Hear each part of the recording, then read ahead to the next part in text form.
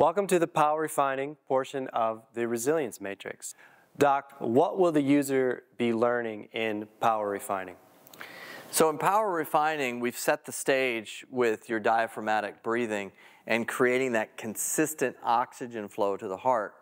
So now we're going to start looking at the heart. So before we were looking at your breath, but you remember the two are working together, breathing and heart. So here we're now going to see how is the heart responding.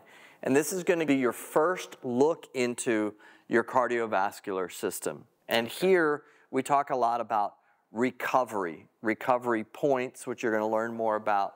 But this is very important that the heart gets into a state of coherence. And coherence is the consistency between your breath and the beating of the heart, which lays the foundation for all three of these things: energy, dynamic resilience, and flow state. Okay, so coherence, that's where we want to be. Yeah. That's what we're training. How does someone train their coherence? Absolutely. You first have to get this consistent breath and then understand that your heart has this variability of beat. Yeah. And heart rate variability. Right? Yeah, a lot of people have heard about heart rate variability. Yep. And what this is going to do is, unlike other things where you're just taking a measure of heart rate variability to understand your recovery rates, this is actually going to improve your heart rate variability because you're going to be able to see what your heart's doing and how, by adjusting your breath, the heart can get into this more consistent, steady state. So when our pulse happens, we have slow beats and we have fast beats.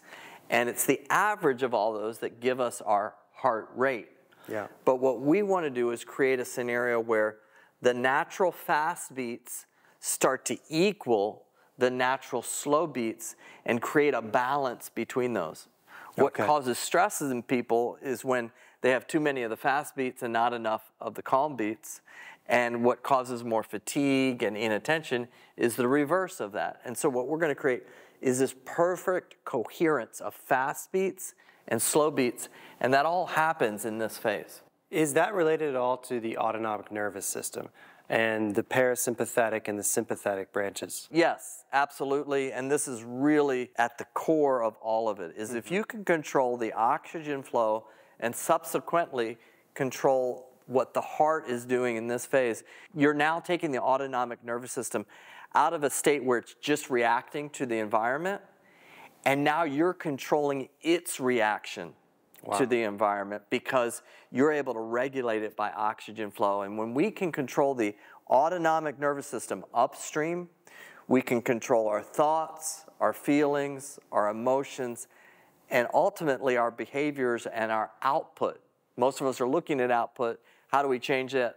It starts right here. So when we think about our performance and improving that, we have to always take that step back and impact the upstream of the autonomic nervous system and the heart to improve our downstream performance metrics. So that's what we'll be learning in power refining, and best of luck. Let's go.